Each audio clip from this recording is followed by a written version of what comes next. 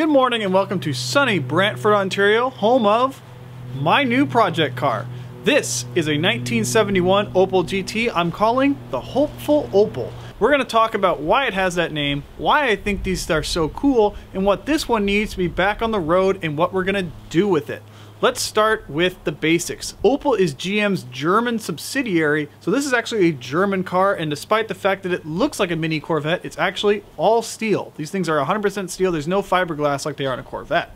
Manufactured between 1968 and 1973, they made just over 100,000 of these cars, but most of them went to the US and Canada. It has a 1.9 liter cam-in head engine, which is Opel's weird thing. It's not an overhead cam, it's got push rods, it's one of their own weird things. It makes about 90 horsepower from the factory, a real powerhouse, and it's connected to a 4-speed transmission. So my Opel story actually starts about 6 years ago. In April 2014, I was new to Toronto, I had just moved, I was driving around, and I saw a red sports car that I had never seen before. It was parked next to a mechanic shop, it had faded paint, but I knew it looked cool, and I liked it.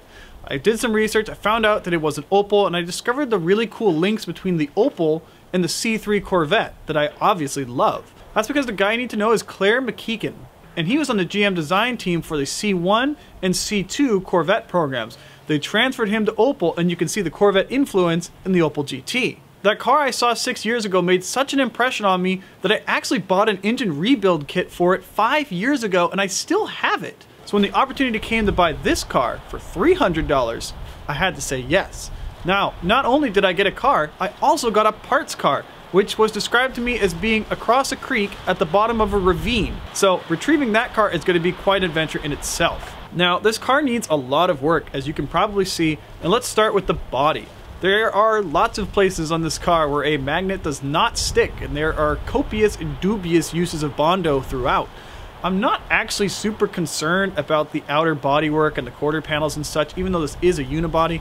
What concerns me the most is that the main structure in the floor is completely rotten.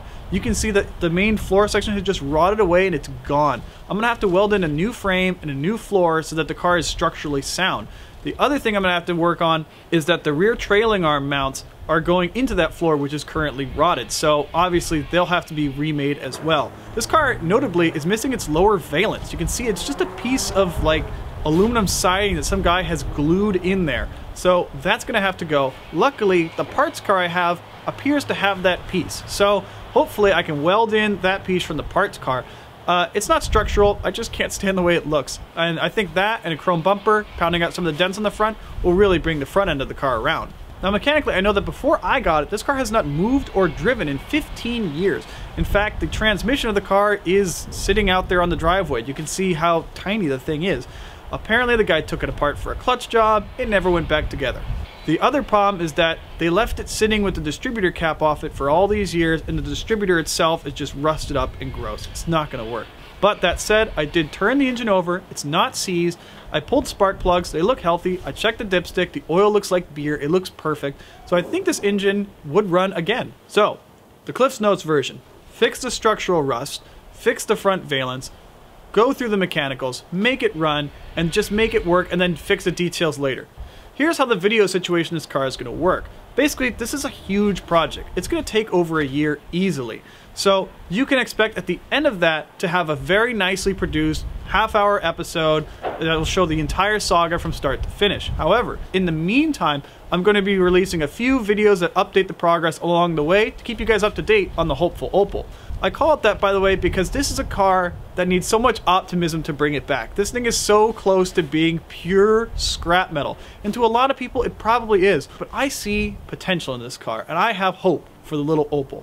So thanks for watching Classic Cars in Clayton, and you'll see a lot more of this Opel in the coming weeks and months, and hopefully not years.